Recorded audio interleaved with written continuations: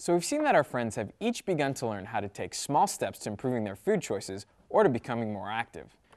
But we all know that making a plan is a lot easier than carrying one out. Sometimes obstacles, or roadblocks, can get in the way of doing what we planned. Like what if we planned on eating a food, but it just wasn't available?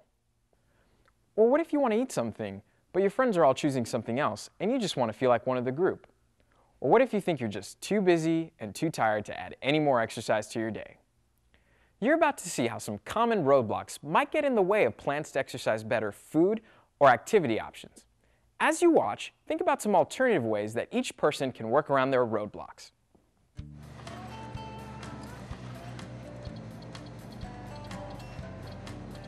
Okay, Nicole and Eric got the super meal deal. I could get that too. Let's see, I can save more than $1, and I'm getting the bigger burger, fries, and drink with it. Nice. But there is all that stuff we learned from Mrs. Warner about portion sizes when we did our food group reports. But how can I not order a deal like this? I guess I'll just get the, All day long, do yourself Extra foods normally don't contain many more nutrients and also higher sugar and fat. Hey Dad, look! The Smiths put up one of those basketball hoops. They're all playing ball out there with their mom while the dad's mowing the lawn. Hmm? That reminds me, would you go ask your mom what day the gardeners come in to mow again? Yeah. Hey Mom! Dad wants to talk to you about something.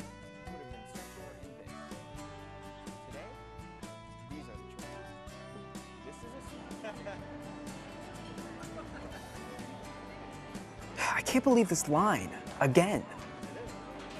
Same as yesterday. And by the time I get my food, the bell's gonna ring and lunch is gonna be over. No line in front of the vending machine. I could just get some food from there. I wouldn't have to waste my entire lunch standing here.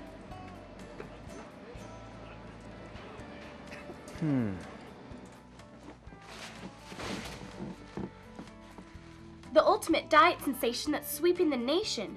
Keep the weight off forever while still eating your favorite foods? Wow, if I started this diet today, I could lose a bunch of weight before the dance next month. Diet looks pretty extreme though. And Anna said that really strict diets aren't the best way to lose weight and be healthy. But this one promises great results without giving up a lot of the foods I like. Gotta show Mom. Wonder if she'd do the diet with me. Mom! The new incredible Mega Crunch snack gives you all the energy your body needs, filled with protein and vitamins. Each yummy serving packs a punch! 4 out of 5 athletes choose Mega Crunch, including quarterback Billy Barbells.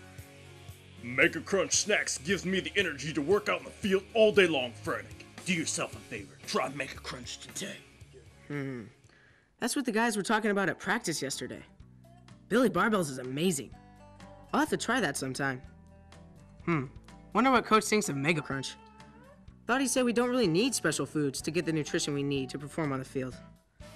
But Billy Barbells, come on. What did I tell you? Everyone knows what happens to the best laid plans when roadblocks get in the way. As we just saw, everyone had roadblocks that got in the way of their plans to improve their food and activity choices. Sarah's challenge all along has been to make healthier food choices, but once again, a fast food jumbo-sized meal has been thrown into her path. Gabe's challenge has been to trade some inactive time for active time each day. But did you see his dad on the sofa? Could be a roadblock. Drew's roadblock is that really long cafeteria line at lunch and a vending machine calling out to him. Megan's roadblock is one she's faced before because she reads a lot of magazines that are filled with ads and articles about the latest fad diets. And here comes another fad diet. Mike's roadblock is also one he's faced many times before.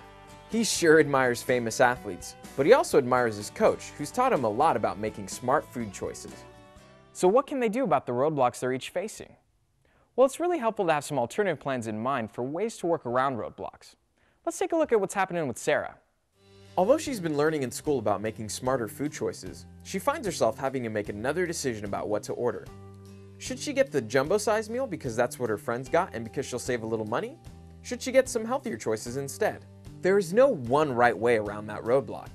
But I can think of a few different ways that Sarah could work around it. She could order the same types of foods her friends got, but instead of the jumbo-sized portions, she could order the regular-sized portions, which are the right-sized portions for one person. She could also order milk as her drink instead of the soda. Another way around the roadblock would be for Sarah to pick healthier options from the menu. So along with the regular-sized hamburger, she could choose the fruit and yogurt parfait instead of the fried fruit pie.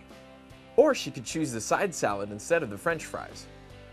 By making different choices, she would cut way down on the amount of fat, sugar, and calories she would get in the jumbo-sized meal. These are just a few ideas. Can you think of more ways? And what about the roadblocks you saw facing Gabe, Drew, Megan, and Mike?